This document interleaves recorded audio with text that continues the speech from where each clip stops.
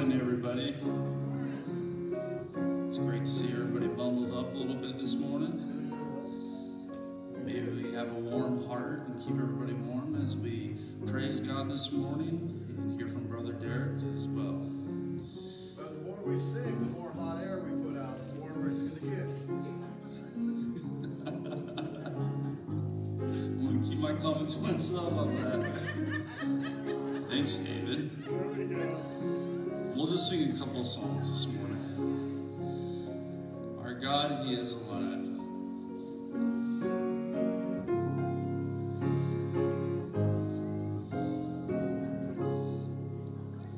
There is beyond the azure blue a God concealed from human sight. He tinted skies with heavenly hue and framed the world with His great might. There is a God, He is alive. In Him we live and we survive. From dust our God created man. He is our God, the great I am. There was a long, long time ago a God the voice of prophets heard. He is the God that we should know, who springs from His inspired word. There is a God, He is alive. In Him we live and we survive. From dust our God created man. He is our God, the great I am. Our God whose Son upon a tree a life was willing there to give. Our God whose Son upon a tree a life was willing there to give, that He from sin by sin and free, and nevermore with Him could live.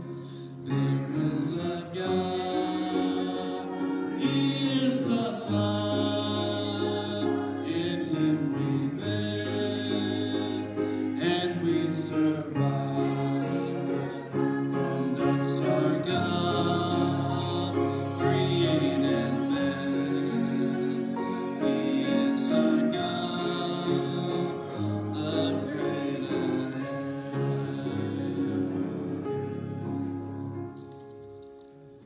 As we prepare our hearts for our community meditation, after we sing this last hymnal, and we prepare our hearts for the Lord's Supper this morning, let's turn to page, I have it marked right here, page 196. Page 196, Glory to His name.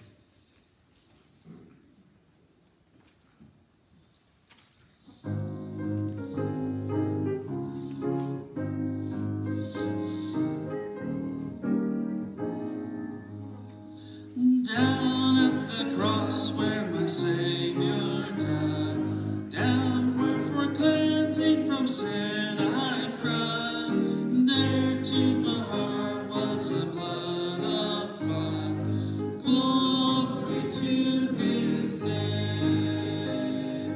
Glory to His name. Glory to His name. There at the cross was the blood applied. Glory to His name. I am so wondrously saved from sin. Jesus so sweetly abides within.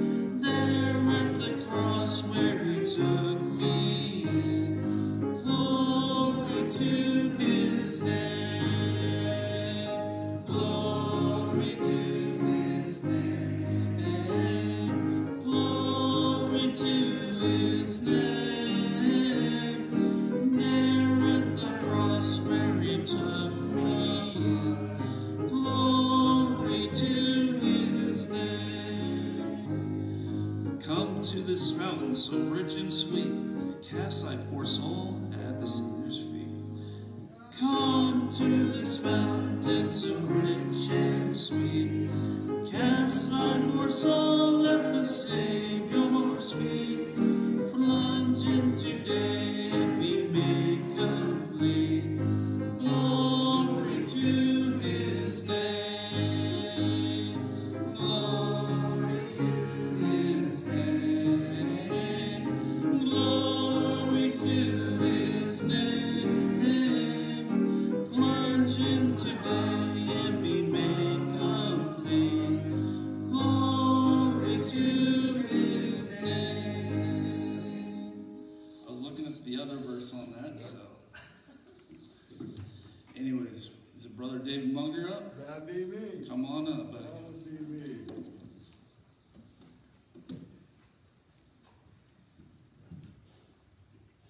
I found this interesting little inspiring article the other day, and I thought it would be good to read this morning. And if you're like me, there's nothing quite so entertaining as watching a good swashbuckler movie. You know, you see the pirates swinging from there and the sword play and all the excitement. And a lot of those swashbuckling movies, if you'll remember back in the day, were Robin Hood series. Everybody loved Robin Hood. And although Robin Hood might be a bit of a mythical figure, good King Richard was actually a real person. You know, Winston Churchill said that when King Richard's contemporaries called him the heart of a lion, they paid a lasting compliment to the King of Beasts.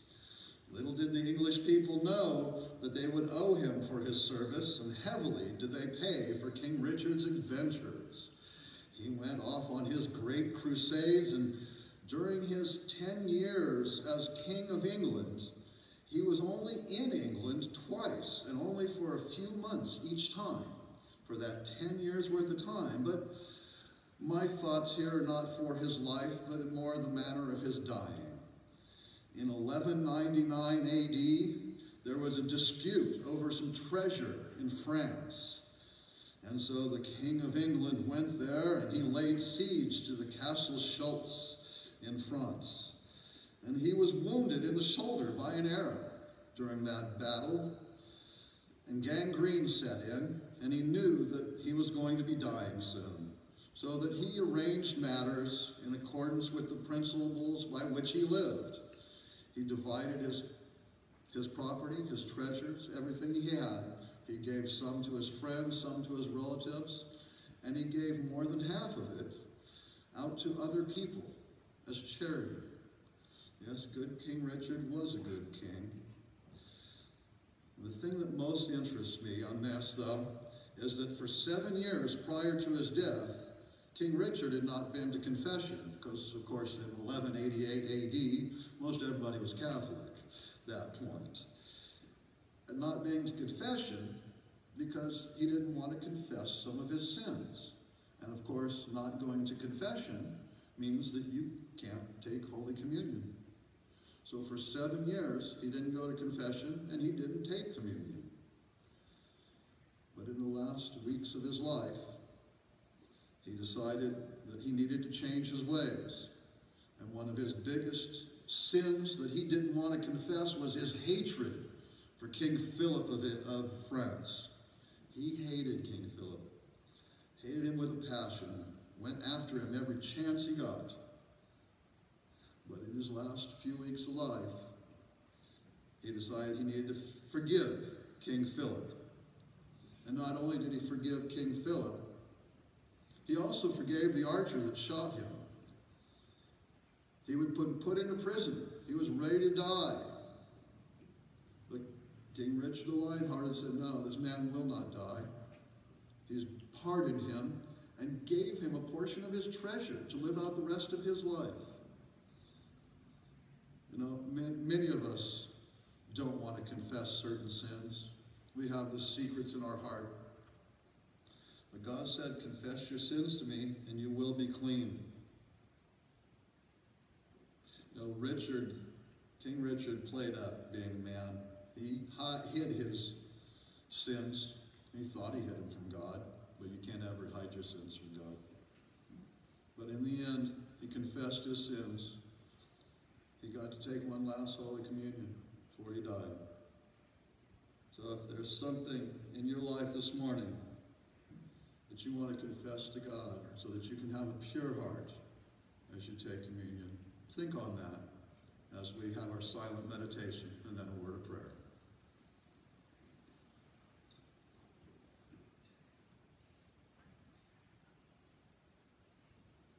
Dear Father in heaven, we thank you so much for your Son that you sent down here. He lived, he died in a horrible way. But he had to die so that we could one day be with you. And we thank you for that, dear Lord. We pray at this time as we come and take the communion that we'll have a pure heart.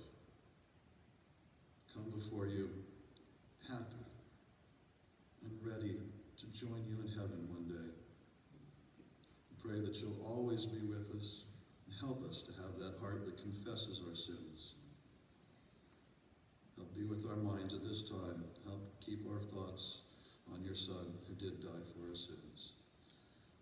Pray that you'll bless our taking of the loaf that represents his body and the cup that represents his blood. Pray you'll bless our lives always. In Jesus' name, amen. And we'll come up and take it and then return to our seats.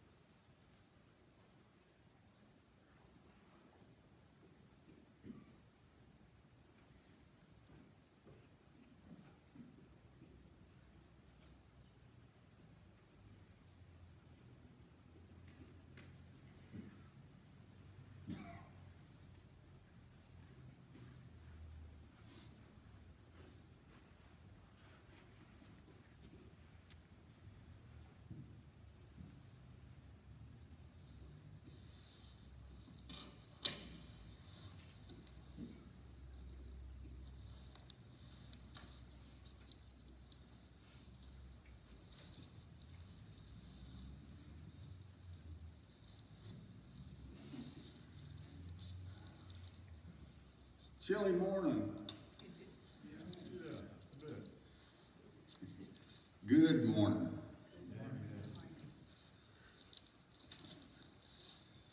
For the tithing meditation today, I'm going to read a little bit from chapter 7 of Hebrews.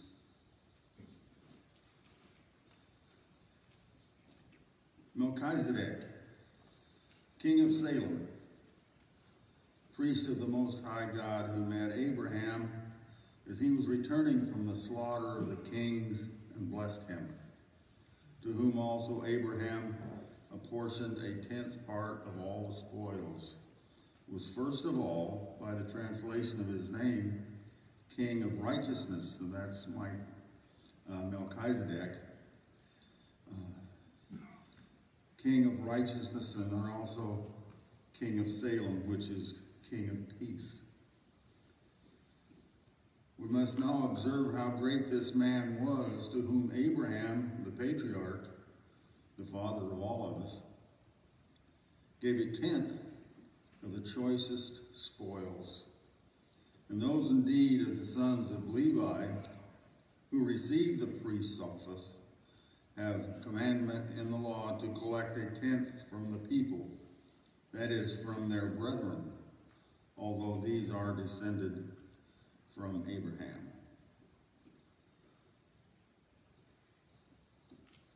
Abraham was one of the few human beings that actually talked to God. God talked to him. God protected him. God loved Abraham. If we love our fellow man and our church, if we have faith in our God, then it's our duty to tithe. It's our duty to share the things that we have with our brethren.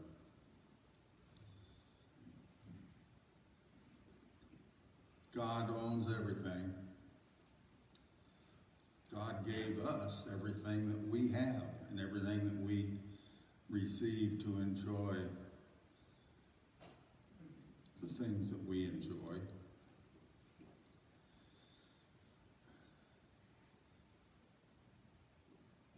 God expects us to share with our fellow Christians.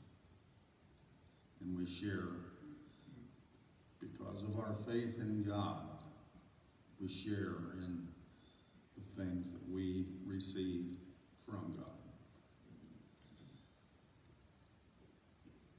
Father God, we're so thankful that you loved us so much. You sent your son Jesus to free us from the sins of this world. He frees us because of our faith in you, our faith in Jesus as your son. The fact that we believe that you are the one and only righteous God.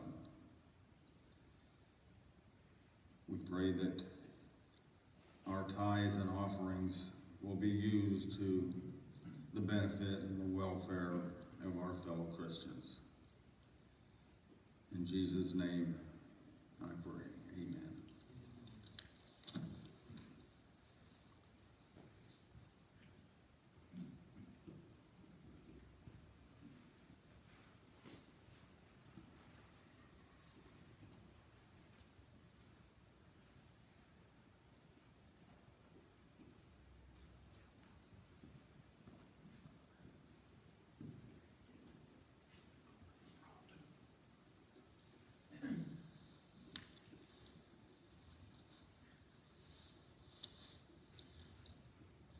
Good morning again.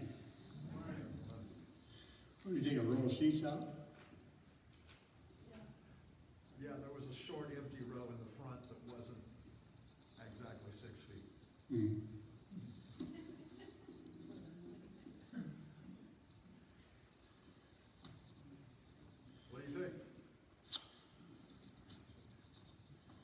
seems to work out all right.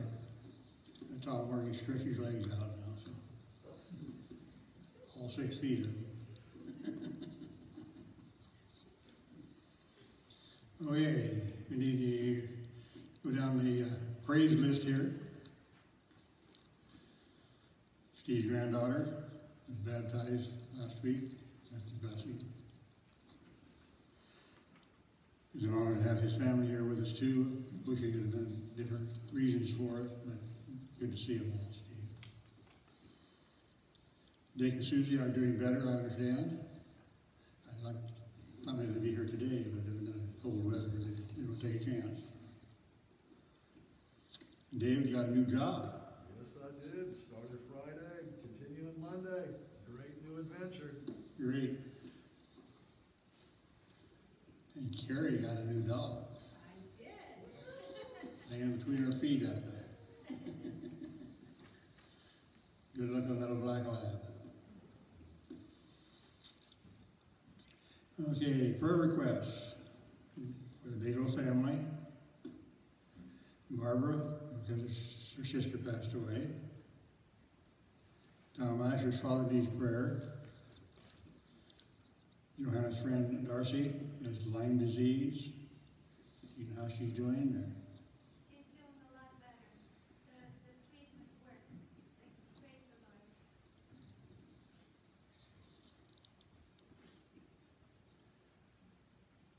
Lord. Carrie,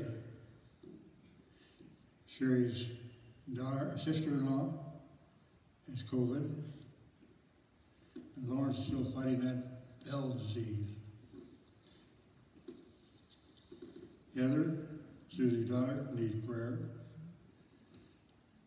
Amy Sloten needs prayers. And Tom Asher's son, Kyle, needs prayer. We have a praise. He got a job. Yes. Natalie working with my daughter's son.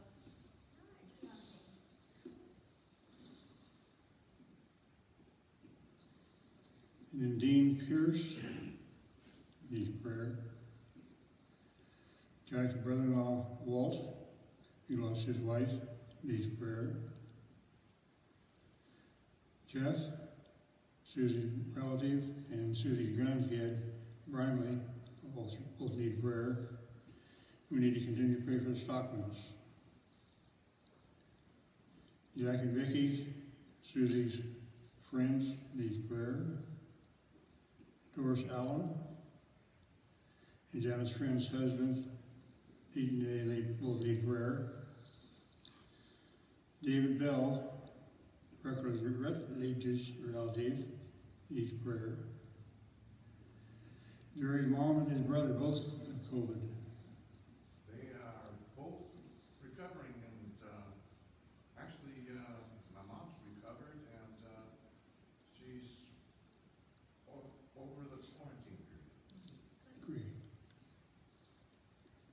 Randy Kellogg needs prayer, as well as Louis Larson and Jack's son Joe. He's doing a little better. Joe, Susie's brother, had a stroke. And we need to pray for the states that have had this bad COVID.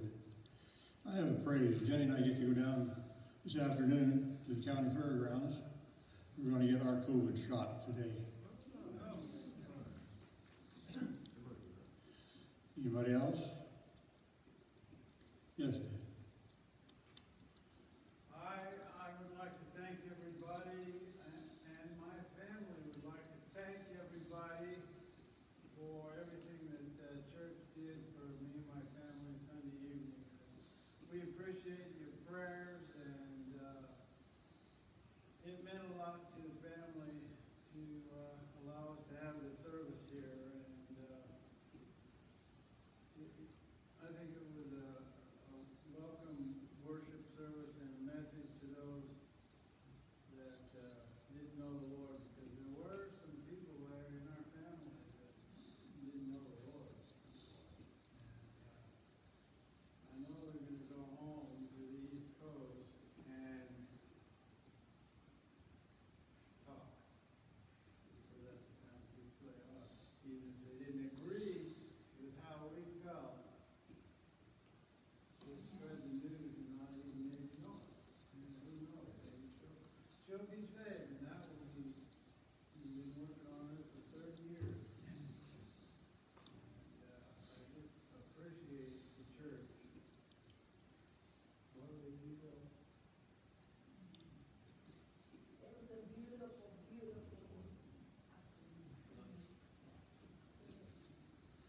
Also, we need to continue to pray for Wilma. Also, Jeff, keep Tessa, my daughter, in prayer. She sees the doctor that's gonna tell exactly what the diagnosis on her thyroid is Tuesday. And she acts like she's not concerned, but she is. Because it could be serious and maybe it isn't, but hopefully we can get through that with her. Yeah, my ex-son-in-law, the one that passed away down driving a long truck, he had trouble with his thyroid. They took out his parathyroid, one of them in his arm, and he had to take a lot of calcium every day because of that. So there's nothing funny about it. So. Anybody else? Let's pray. Dear God, we want to thank you for all that you do for us and for our country. We pray that you will be with the leaders of our country in setting up a congressional bill that will get the money to the people that need it for the unemployment and for the COVID disease. Again, I want to ask you to be with Wilma and the other ones on our prayer list, and be with Derek as he gives our service today. In God's name I pray, amen. Bob, I was going to ask, are we going to do Seaspiration tonight or not? I don't know. Churchill. I think I'm for it.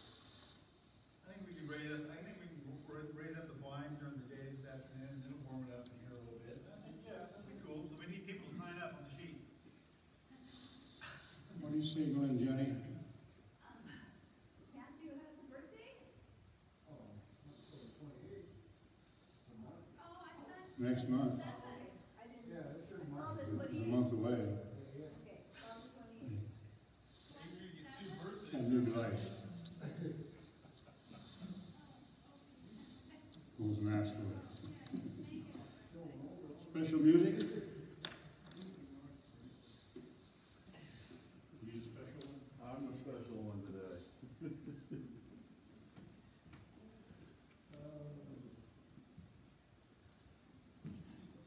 Before I start singing, I just wanted to mention something about, got the little blue songbook here. It's a little different than our blue songbooks. They're special selections.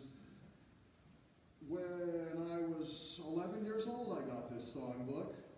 We had gone to a church weekly camp out, vacation Bible study when I was 11 years old. Our church sponsored it for about 8 years. But this particular year was the second year of the camp out, and we were going to sing out of this book. And so my parents bought one for Mom, one for Dad, and one for me. And Mom laminated them, put my name on the top, and Mom's name on the top. And it was the first songbook I ever got, was this songbook. And so I've carried it with me for years. I wanted to sing out of that this morning. I'll fly away.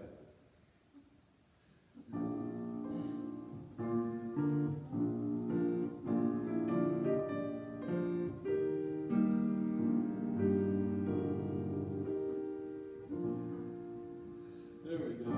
Some glad morning, and this life is on. I'll fly away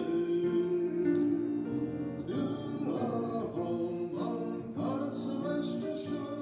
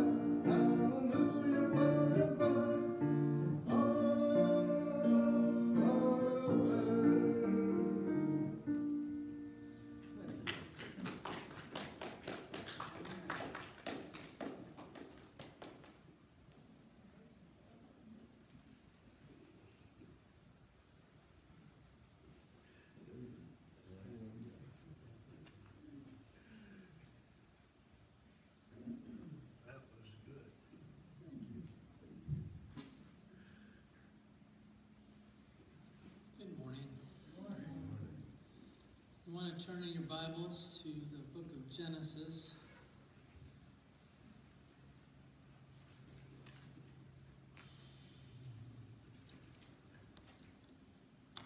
Chapter 30.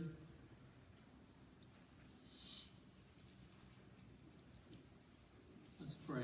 Father, thank you for your word, and we thank you for all your blessings. Pray that you would teach us this morning what you will. We pray in Jesus' name, amen. Chapter 30, and starting in verse 25.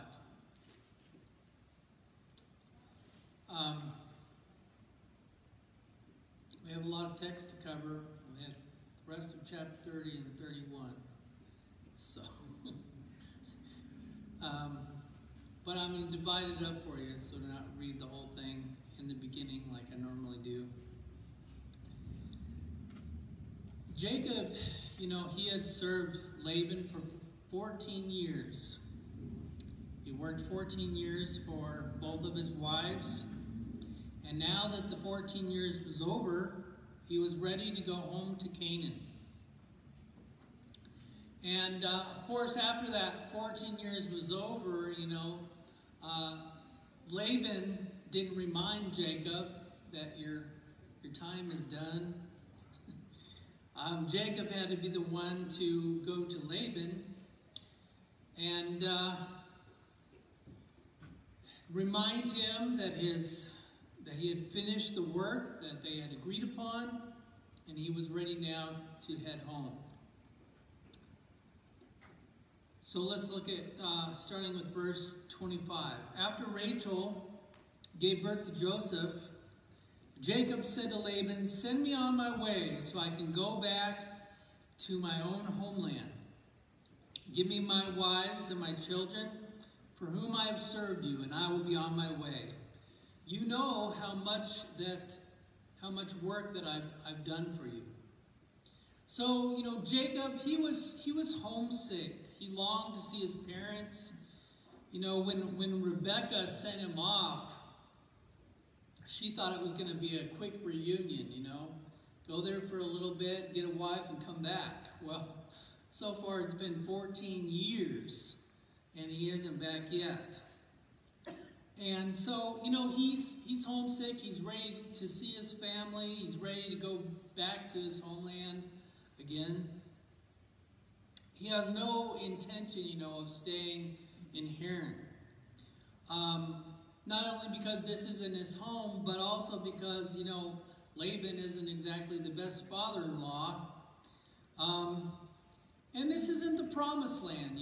God had come to him and told him that he was going to inherit, what his father Isaac had inherited, what he had inherited from Abraham, that God had given them a special land that they were to inherit. So, God had promised him the promised land, and this wasn't it.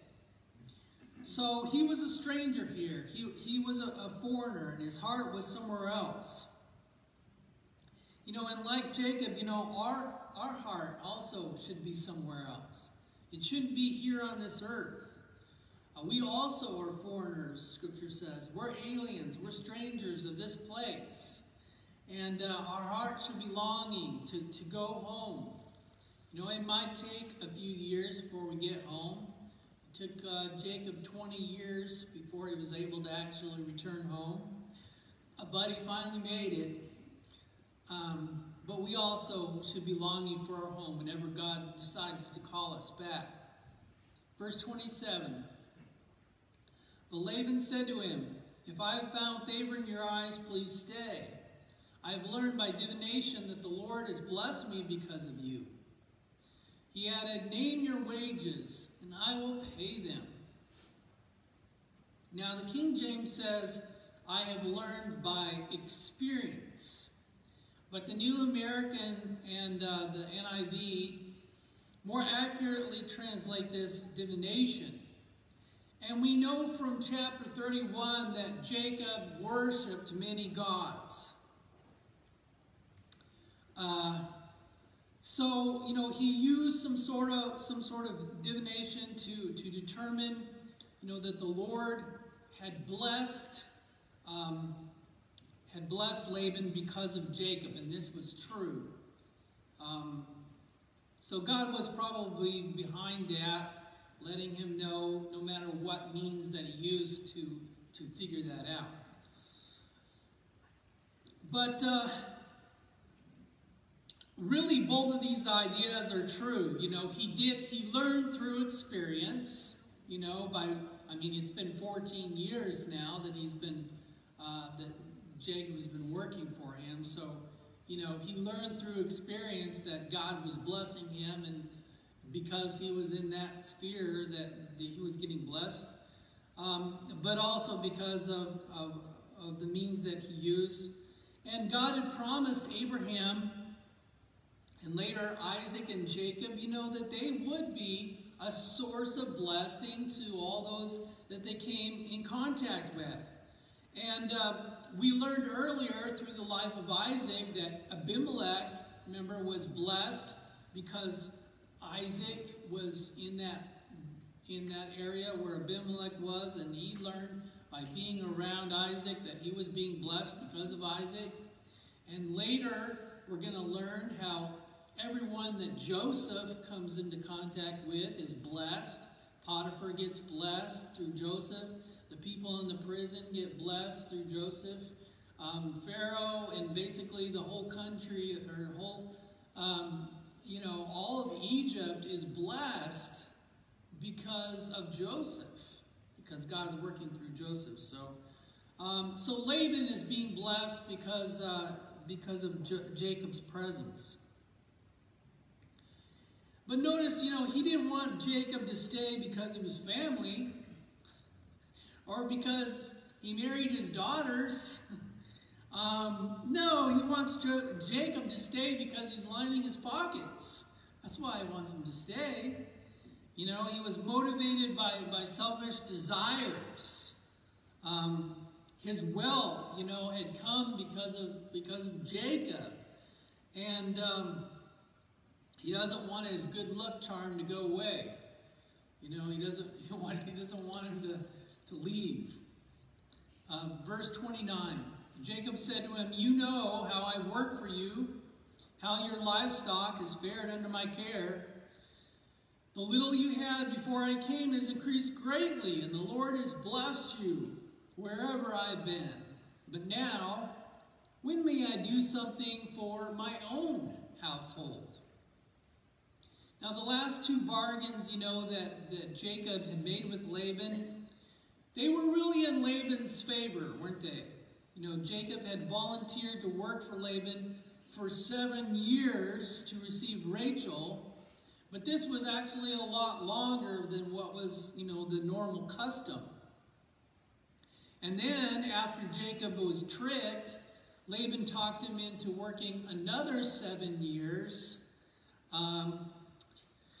So, you know, Laban thought that maybe, you know, he was going to get another good deal out of making another bargain with Jacob here. So he asked Jacob to name the price. So Jacob, you know, he doesn't answer right away. And it's probably partly because he's been tricked by this guy before. He was a little bit cautious. And so this time, you know, he's careful about the answers. And so first of all, he points out to Laban, basically kind of gives his resume, so to speak. He reminds Laban of what a hard worker that he is. He says, "You know how hard I've worked for you." And, you know, Laban had been a witness of this, like I said, because Jacob has been his employee for 14 years now. And, you know, good help doesn't come around like this every day. And so Jacob is reminding him of this. Jacob also reminds Laban of the kind of care that Jacob gives to his livestock, you know, that he cares for the sheep and the goats like a good shepherd would. Laban doesn't need to worry about anything as long as Jacob is out there, because Jacob cares. He's a good shepherd. He knows a thing or two about shepherding. I mean, he was a shepherd for years and years before he ever went to Haran. Before he ever worked for Laban, he was a shepherd. So he's been in the business for quite a while. He knows what he's doing. So, you know, Jacob can be trusted. And then Jacob reiterates, you know, basically what Laban has said, that God has blessed him because of Jacob. And, you know, this truth also needs to be considered in the negotiations, you know, because Jacob acknowledges that God's hand is at work in his life.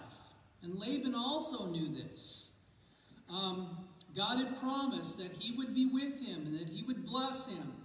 He would go wherever that Jacob went. He would watch over him. And lastly, Jacob says to Laban, "But now, when may I do something for my own household?" So, you know, for the last 14 years, Jacob has basically been providing for Laban's household. You know, Jacob and his wives, they were given the necessary provisions. You know, they probably were given lodging and food to get by. But, you know, he wanted to take care of his own family. He wanted his own place and be able to earn his own wages. You know, he didn't want to have to live with Laban for the rest of his days. So, you know, he was glad for his two wives, but now it was time for him to move on. Verse 31. "What shall I give you?" he asked. "Don't give me anything," Jacob replied, "but if you will do this one thing for me, I will go on tending your flocks and watching over them. Let me go through all your flocks today and remove from them every speckled and spotted sheep, every dark-colored lamb, and every spotted and speckled goat. They will be my wages, and my honesty will testify for me in the future. For whenever you check on the wages that you paid me, any goat in my possession that's not speckled or spotted, or any lamb that is not dark-colored, will be considered stolen." So Jacob didn't want to be in Laban's debt, you know, because he still wanted to leave at some point. And, you know, he didn't want to be cheated again. He'd had his fill of Laban's deceptiveness. So Jacob thought of a way that God would be the one in control of how much he got paid, not Laban. You know, whatever God deemed him worthy of, or merely, you know, by his grace, that's what Jacob would receive. And sheep were mostly white, and the goats were mostly black. So the number of speckled goats or speckled or spotted sheep, you know, this was a very small number usually. So essentially Jacob tells him, "Laban, you know, you take the best of the best. You take the big percentage. I'll just take whatever's left over. You know, those spotted sheep that come out, you know, those will be mine. You can have all the pure white and black goats and sheep."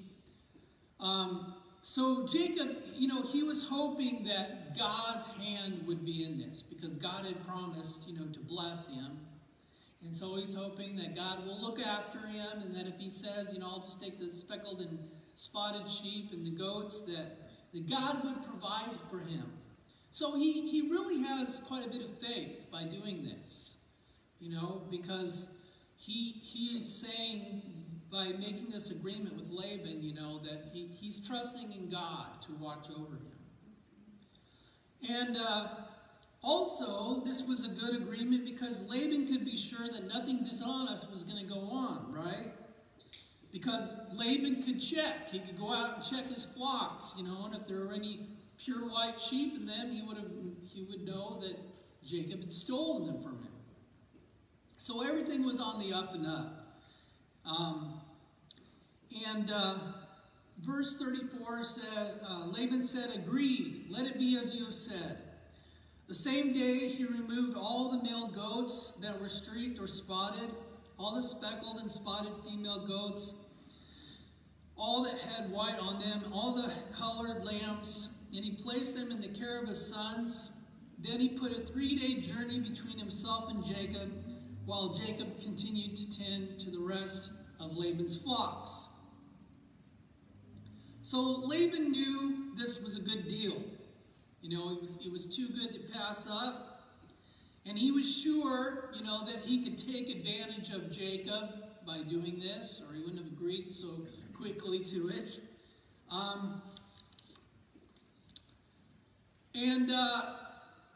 But he was up to his old tricks, wasn't he? You know, as soon as they made the agreement, he goes out and he gets rid of all the speckled and spotted sheep, gives them to his sons, has them take them 3 days away so that Jacob can't find them. So Jacob starts out with basically nothing.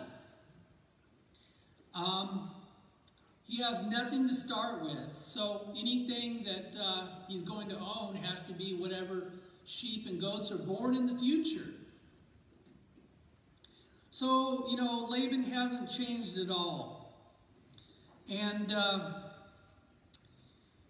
so the odds were really against Jacob now. He had nothing to begin with. But again, you know, God was sovereign over the situation, and he was working behind the scenes. No challenge is too big for God, as we'll soon see. Verse 37. Jacob, however, took fresh cut branches from poplar, almond, and plane trees, and he made white strips on them by peeling the bark and exposing the white inner wood of the branches. Then he placed the peeled branches in all the watering troughs so that they would be directly in front of the flocks when they came to drink. And when the flocks were in heat and they came to drink, they made it in front of the branches. And they bore young that were streaked or speckled or spotted. And Jacob set apart the young of the flocks by themselves, but made the rest face the streak and dark-colored animals that belonged to Laban. Thus, he made separate flocks for himself and did not put them with Laban's animals. And whenever the stronger females were in heat, Jacob would place the branches in the troughs in front of the animals so that they would mate near the branches. But if the animals were weak, he would not place them there. So the weak animals went to Laban and the strong ones went to Jacob. And in this way the man grew exceedingly prosperous and came to own large flocks and female and male servants and camels and donkeys. So this is a really weird passage of Scripture. Probably one of the weirdest in all the Bible. What are we to make of all this? Well, I'm going to give you a couple of options here. Option number one. Option number one would be that this is kind of like the mandrake story that we talked about a couple weeks ago. You know, that Leah's son went out and found these mandrake plants, and they supposedly would enable you to get pregnant if you had them. So it was kind of a superstitious thing. And so one option would be that that's what Jacob is doing here, you know, that what he's practicing and doing has some sort of roots in superstition. You know, that whatever the females saw at the time that they were mating, that would have an effect on their offspring. So that's one possibility. Option number two is that maybe God gave these instructions to Jacob to increase his flock. Now there's a glimpse that this might be a possibility, because over in chapter 31 and in verses 10 to 12, Jacob is talking to his wives and he says, "In breeding season, I once had a dream in which I looked up and I saw the male goats mating with the flock that were streaked, speckled, and spotted. And the angel of God said to me in the dream, 'Jacob,' I answered, 'Here I am.' And he said, look up and see that all the male goats mating with the flock are streaked, speckled, and spotted. For I have seen all that Laban has been doing to you. So we know that God gave him this dream about the streaked, speckled, and spotted animals. So God may have also given him instructions in that dream as to how he might receive those speckled, spotted sheep and goats. And that what he actually did was an act of faith and obedience to what God had told him. Now, God often gave strange instructions to people.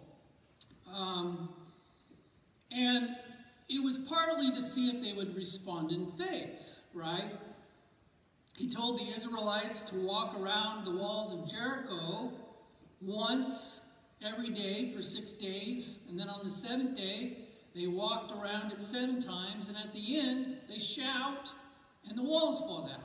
Now that's a really strange instruction to give to somebody in order to bring walls from a city down, right?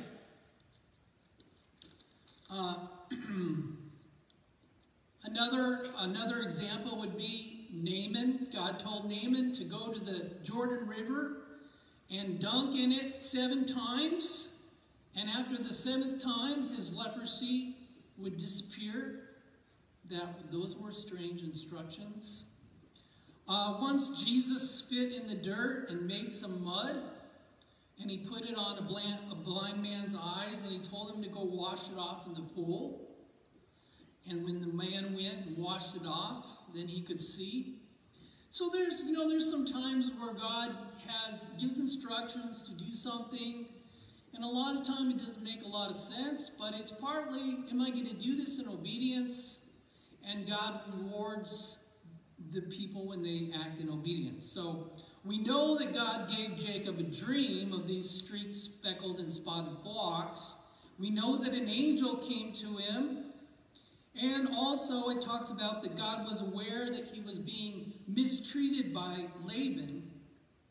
So it's possible that God gave him these instructions to gain advantage over Laban. Or it's also possible that Jacob just did this purely from some sort of superstitious belief. But either way that it happened, God's hand was in it. If it was a superstitious thing, it wasn't because of the superstition that Jacob was blessed by these animals, right? Jacob prospered because God wanted him to prosper. And that's the bottom line. So despite whatever attempts that Laban had made to keep on cheating Jacob, God was making sure that Jacob was going to prosper. Chapter 31, verse 1. Jacob heard that Laban's sons were saying, Jacob has taken everything our father owned and has gained all his wealth from what belonged to our father. And Jacob noticed that Laban's attitude toward him was not what it had been. Then the Lord said to Jacob, go back to the land of your fathers and to your relatives, and I will be with you. So Laban's sons were just like their father, twisting the truth and making a lie out of it. Jacob hadn't taken any of Laban's flocks. Just because Jacob's flocks had prospered, they were reproducing, and he ended up having a larger flock than what Laban had. This was God's doing. It wasn't because Jacob was stealing them. They were envious of Jacob, and they hated him for it. And Laban was growing cold towards him as well. It says that Laban's attitude towards him was not what it had been. So, it must have been really bad, because before it wasn't very good. So if his attitude had cooled, then now it must be really bad.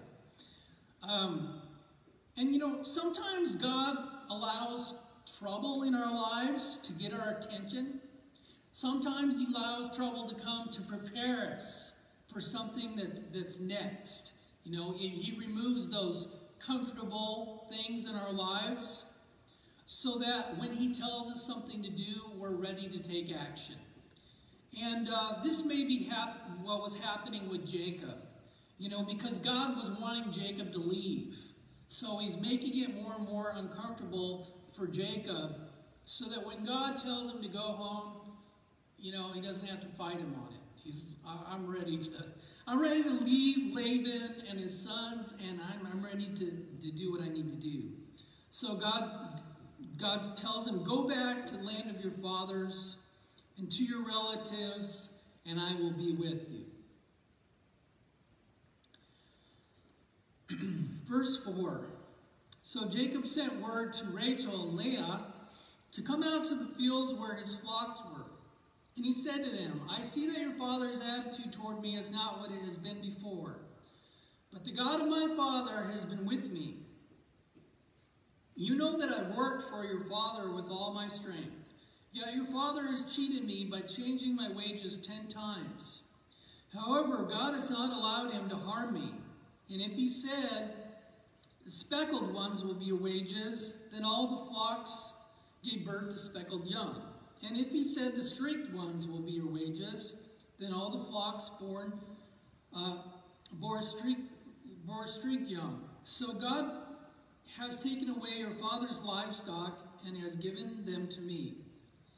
In breeding season, I once had a dream in which I looked up and saw the male goats mating with the flock that were streaked, speckled, and spotted. And the angel of God said to me in the dream, Jacob, I answered, here I am. And he said, look up and see that all the male goats mating with the flock are streaked, speckled, and spotted. For I have seen all that Laban has been doing to you. I am the God of Bethel, where you anointed a pillar and where you made a vow to me. Now leave this land at once and go back to your native land. Then Rachel and Leah replied, do we still have any share in the inheritance of our father's estate? Does he not regard us as foreigners? Not only has he sold us, but he has used up what was paid for us. Surely all the wealth that God took away from our father belongs to us and our children. So do whatever God has told you.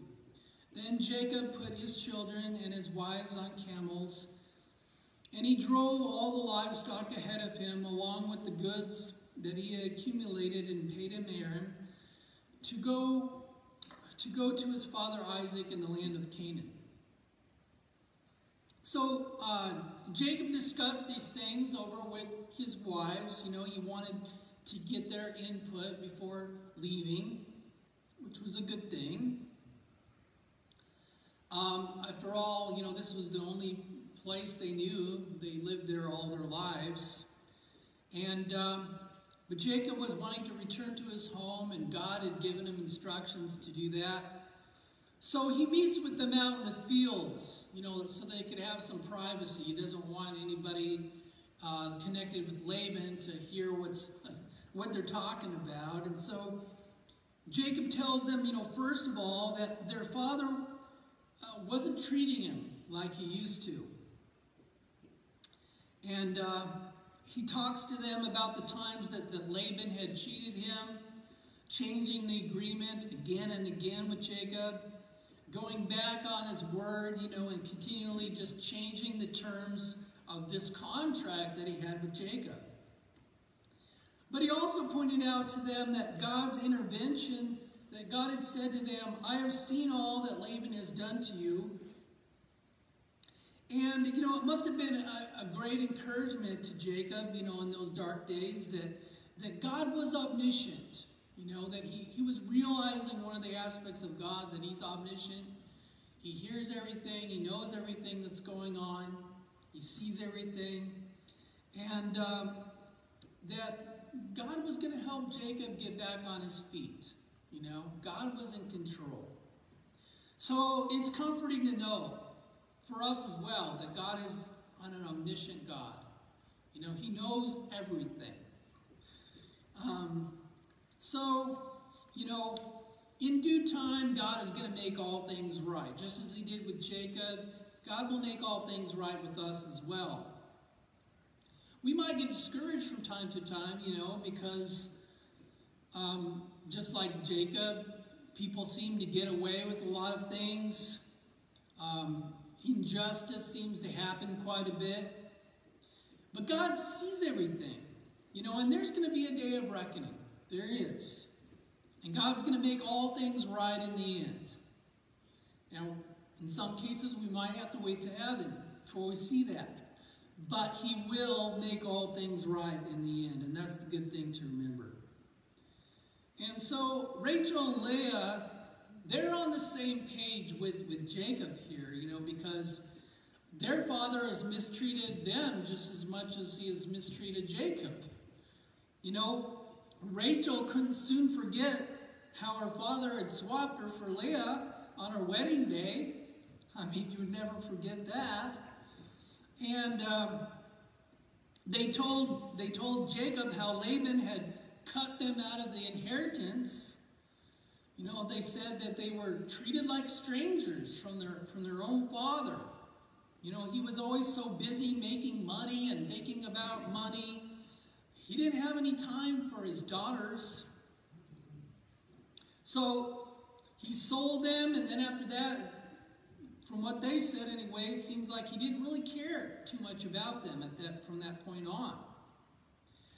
And also, some of the money that Laban had received from Jacob's labor over the 14 years, that should have been given to them as part of their dowry when they got married, but they didn't receive any of that. So again, when it comes to Laban, it was all about greed. He didn't care about his son-in-law Jacob. He didn't even care about his own 2 daughters. But Rachel and Leah, they realized also that God had blessed Jacob. And that they were being also blessed, by being married to Jacob. So God was enriching them, in spite of Laban. And they were encouraged, and they just said, go ahead and do what you think is best. Whatever God told you to do, we'll go with you. So they're on board with this whole thing. And Jacob must have been relieved, that they were on the same page with him. They were just as frustrated by all the deceit and everything else. Verse 19, when Laban had gone to shear his sheep, Rachel stole her father's household gods. Moreover, Jacob deceived Laban, the Aramean, by not telling him that he was running away.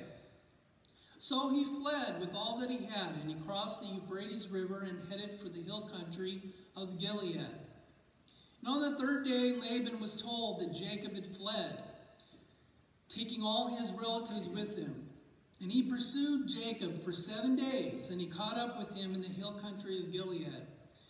Then God came to Laban, the Aramean, in a dream at night, and he said to him, be careful not to say anything to Jacob, either good or bad. Jacob had pitched his tent in the hill country of Gilead when Laban overtook him. And Laban and his relatives camped there too. Then Laban said to Jacob, what have you done? You have deceived me. You've carried off my daughters like captives in war. Why did you run off secretly and deceive me? Why didn't you tell me so that I could send you away with joy and singing to the music of timbrels and harps? You didn't even let me kiss my grandchildren and my daughters goodbye.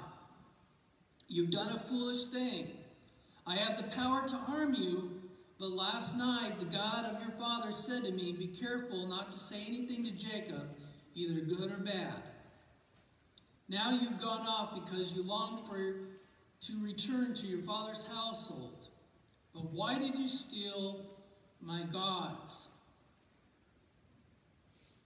So they head off towards Jacob's home. Verse 17 said that Jacob put his wives and his children on camels so they wouldn't have to walk. Remember, this is over 400 miles. So he puts his family on camels. So that was nice that he was thinking of them. And You know, he had 11 sons at this point, and Reuben was only about 12, and Joseph was 6. So even there's only a 6-year spread there. Remember, he had 4 wives having the babies, so they were able to get 11 kids out in 6 years. But most of the kids are still pretty young at this point, and so he had accumulated quite a bit of wealth at this point, so that he was able to purchase some camels. And then, you know, Jacob only took the things that were his. He didn't take anything that was Laban's. He didn't take any of Laban's animals. Rachel, however, stole something. She stole her father's household gods. Now, we're not sure why Rachel stole them. We know that previously in one of the stories that she had prayed to Yahweh to have a child. So we know that Jacob must have taught her about Yahweh and that she was praying to him. But she also grew up in the household of Laban, who worshiped these gods, and that was the house that she was brought up in. So she may have also worshipped and prayed to these other gods. So she may have taken them for that purpose, that she thought if she took them, then she still wanted to worship these gods. That could be why she stole them. She might have also stole them just to get back at her dad. You know, after all, this is the one that her dad swapped her with the other sister, and she's leaving, so he can't do anything, so she figures, oh, I'm going to get back at him, so she steals the thing that, you know, she knows that he is precious to him. Also, something else that might be a reason why she took them, they could have been worth a lot of money, depending on what they were made out of.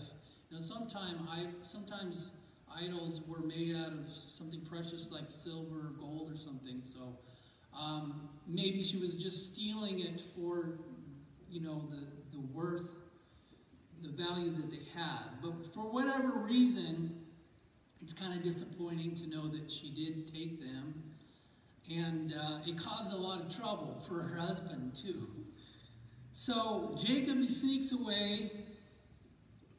It's kind of like what happened, you know, when he left Canaan. You know, he had to sneak away when he left his homeland, and now he's sneaking away from Haran here, right? But he feared the wrath of Laban, just like when he left, he had feared, you know, Esau's wrath. But he got a 3-day start because Laban was off shearing the sheep. But even with a 3-day start, it was still slow goings, you know, because he's got 11 kids. And they're probably wanting to stop every 5 minutes to go to the bathroom. You know, and also Laban, he can just ride hard and fast, you know, with his servants. They don't have all the baggage of the animals and the children and all of that. So it didn't take very long for them to catch up with Jacob. And it is a possibility that Laban might have meant to kill Jacob. But God gave him a dream during the night. He intervened. And this held back Laban somewhat anyway. He was still really verbally angry with Jacob, even though God had told him, don't say anything to Jacob, good or bad. So he didn't follow God on that, but maybe it had planned to kill him, so he might have held back his anger at some point. But he still confronted Jacob, and God was keeping his promise to Jacob. We see that again in this little instance, because Jacob is, you know, his life could have been in danger, but God intervenes. He gives Laban this dream, and he's protecting Jacob. Now, most of what Laban says here to Jacob is pretty ridiculous, right? Jacob isn't stealing Laban's daughters. He worked 14 years for those girls. You know? And they were leaving because they wanted to. He wasn't forcing them to go. Remember, he talked to them. They wanted to go. They were tired of Laban themselves. They were encouraging Jacob to go.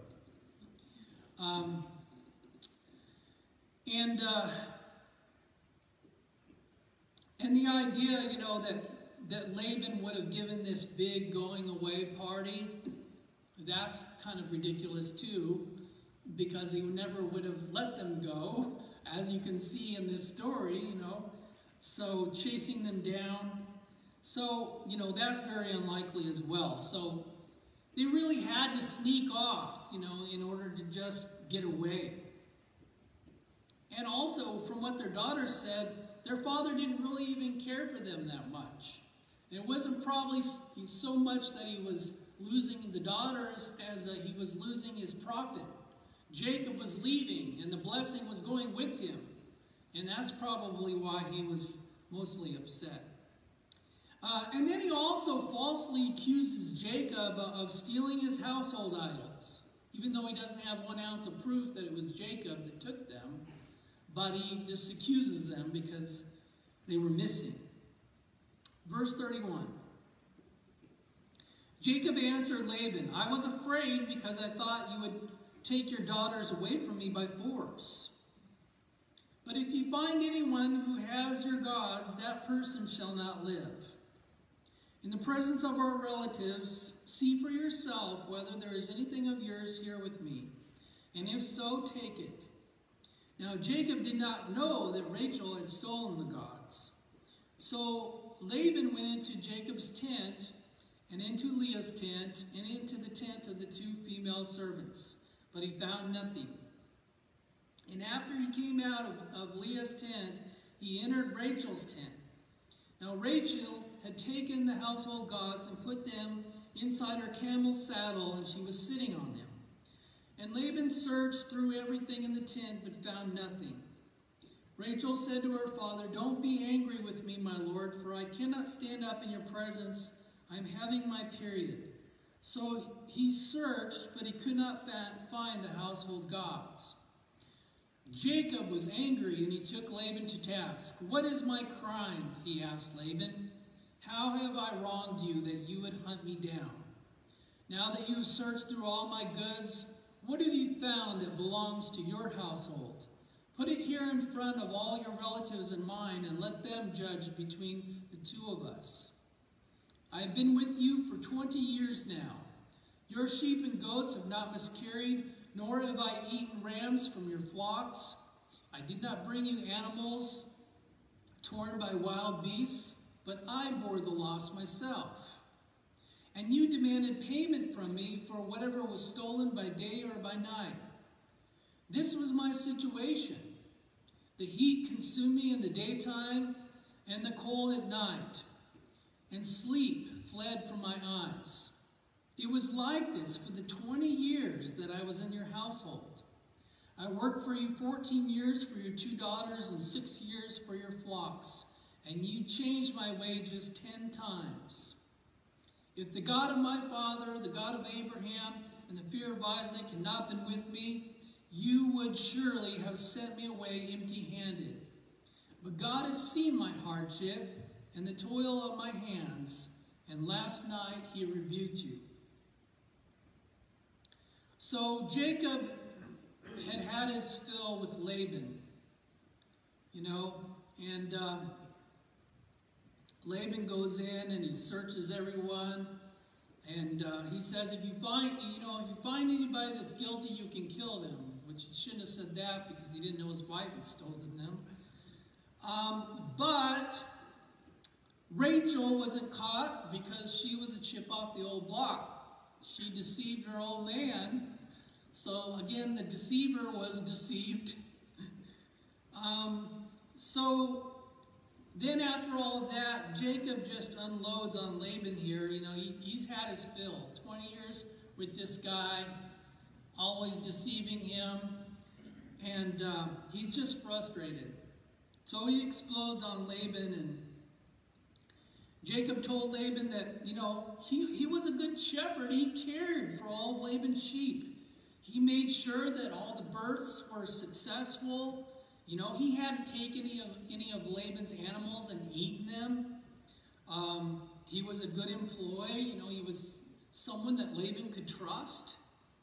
But Laban never treated him right, no matter what Jacob did. No matter how good of an employee he was, Jacob never treated him right, and he always took advantage of Jacob whenever he could. And if any of the animals were wounded by wild animals, he said, I took the loss. If some wild animal came and one of the animals got wounded or was killed, Jacob, it came out of his pocket. And if any of the animals were stolen, Jacob was always the one that was blamed, he says. And that also came out of his pocket. And not only that, but then Laban kept changing Jacob's wages, you know, to benefit Laban. And finally he says, you know, if the God of my father, the God of Abraham, the fear of Isaac had not been with me, you would have sent me away empty-handed. And I'm sure that would have been the case. So he says, but for God, he has seen my hardship and all the toil of my hands, and last night he has rebuked you.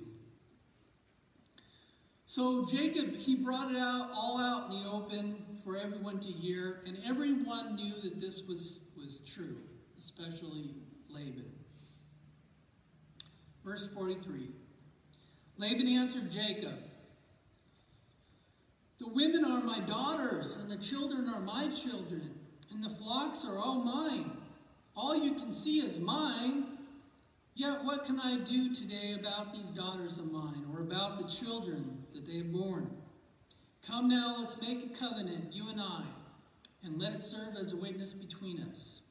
So Jacob took a stone and set up a pillar, and he said to his relatives, gather some stones. So they took stones and they piled them in a heap, and they ate there by the heap. And Laban called it Jagar Sahadutha, and Jacob called it Galeed.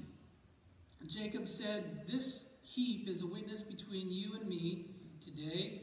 That is why it was called Galeed. It was also called Mizpah, because he said, may the Lord keep watch between you and me when we are away from each other. If you mistreat my daughters, or if you take any wives besides my daughters, even though no one is with us, remember that God is a witness between you and me. Laban also said to Jacob, here is this heap, and here is this pillar that I've set up between you and me. This heap is a witness, and this pillar is a witness, that I will not go past this heap to your side to harm you, and that you will not go past this heap and pillar to my side and harm me. May the God of Abraham and the God of Nahor, the God of their father, judge between us. So Jacob took an oath in the name of the fear of his father Isaac, and he offered a sacrifice there in the hill country, and he invited his relatives to a meal. And after they had eaten, they spent the night there.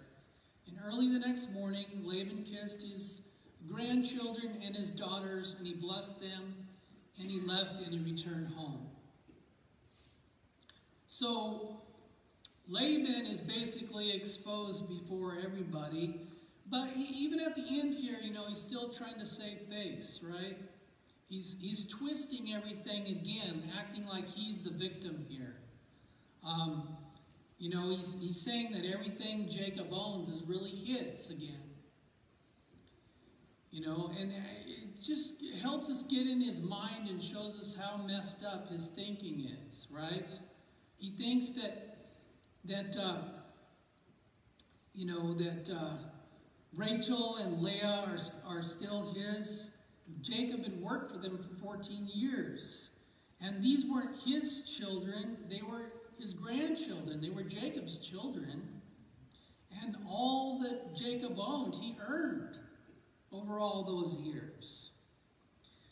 But finally, Laban settles for having this covenant between them. And the terms of the covenant were basically that Jacob would be a faithful husband and that there would be peace between the two men, that they couldn't cross this line that they were drawing in the sand. And so they piled up these stones as a monument to this covenant. And Laban called the monument Jagar Sahadutha, and this was Aramaic for a monument of witness, is what it means. And Jacob called it Galeed, which basically means the same thing in Hebrew. Laban also called it Mizpah, meaning to watch or to witness, saying, "May the Lord Yahweh keep watch between me and you when we are away from each other." And so then they offered this sacrifice, kind of confirming this covenant that they had made before God. And Laban kissed his daughters and grandchildren, and he headed home. You know, sometimes God puts Labans in our life to refine us and reshape us. Laban, you know, he was really a mirror of Jacob's former self, right? The person maybe that Jacob would have turned out to be had God not got a hold of his life early on. And God used Laban to show Jacob just how ugly deceit was. I mean, he really learned a lot about deceit, even though he was a deceiver to begin with. He learned about that, and he learned about selfishness, and also Jacob learned all along that God was in there. God was working for him. So, you know, Jacob, he got a good look in the mirror over those 20 years. And he had to deal with all these evil schemes that Laban was constantly throwing his way, all this dishonesty, all this painful experience. It really reshaped Jacob's character. It made him into a man of honesty by the time it was through. His character was formed and shaped by God through this evil man who was really a reflection of his former self. So also through all of this, Jacob learned to depend on God. I mean, he didn't have anybody else. Laban was always out to get him, and he had to turn to God. And so he continually was depending on God, and God was continually reaffirming his covenant with him, that he was watching over him, that he was intervening in his life. So Jacob learned to put up with someone who was continually mistreating him, and it put him in the hands of God. He had to just rely on God for everything. And also, he learned to continually take the loss. Have you ever been in a situation where you had to be the one to continually take the loss? Well, that's when Jacob was giving his speech, that's what he was saying to his father-in-law, you know, that I always had to take the loss, you know. And he let God be his avenger. He didn't ever do it himself. He let God be the one to be the avenger. He let God be the one to vindicate him and prosper him. And God did. God worked in his life, and he made his flocks prosper, and he became more wealthy than Laban. But it wasn't because Jacob was trying to scheme and deceive and get his way anymore. It was because he finally let God be the one to prosper him and promote him. And so despite of all the injustice, you know, Jacob was learning so many lessons during this time. Even though it was a hard experience, it helped him to really grow up. And he learned that God was always watching, that God was aware of everything that was going on. And Jacob, he needed to remember what God had promised him back at Bethel. And what God promised him was, he said, I am with you, I will watch over you wherever you go, and I will not leave you until I have done all that I promised. So, forget about Laban, you know. Forget about man's schemes. everything that man is doing to bring you down. Forget about all of life's troubles. Basically, God was saying, because I'm with you. And I'm not going to leave you until I've done everything that I've promised through your life. And for us, we have very similar promises, right? The Lord Jesus told us, I will never leave you or forsake you, and surely I will be with you always to the very end of the age. And Paul reminds us, be confident of this, that he who began a good work in you will carry it to completion until the day of Christ Jesus. Very similar words to what God had promised Jacob. We had those same promises. God is going to intervene in our lives. He's going to be with us. He'll take care of us. Doesn't mean he's going to wipe away all the troubles and problems, but he'll work in those problems to mold us and teach us things. Most of all, to teach us that we need to depend on him and that he will take care of us through the ups and downs, through all the things that happen to us. But we need to remember to learn to rely on him and not to try to control our situation, not to try to use our manipulative ways to deceive people to get our way, but let God be the one to get in there and control everything, and to, if he wants to promote us, if he wants to prosper us, let him be the one to do that. Let's pray. Father, thank you so much for this text, and even though it has some things that we don't quite understand in it, Father, we get the overall message, and that's that you are in control, that you love us, that you care for us, that you're watching over us, and that you have the power to intervene in our lives and to do whatever it is necessary. Sometimes you allow things to come into our lives to help us to look into our own mirrors, to see a reflection of what we need to see, changes that we need to make. But most of all, we learn that we need to depend on you, and that you promise that you will always be with us until the very end, that you will be with us and perfect us until the day of Christ Jesus. So we thank you for those promises, Lord. Help us to trust in them. Help us to trust in you, we pray in Jesus' name. Amen.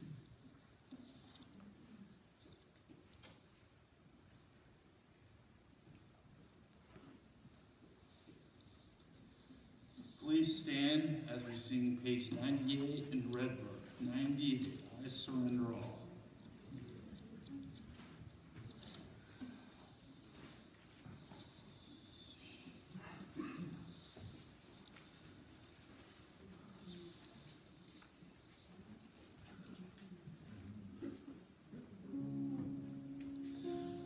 All to Jesus I surrender, all to him I freely give.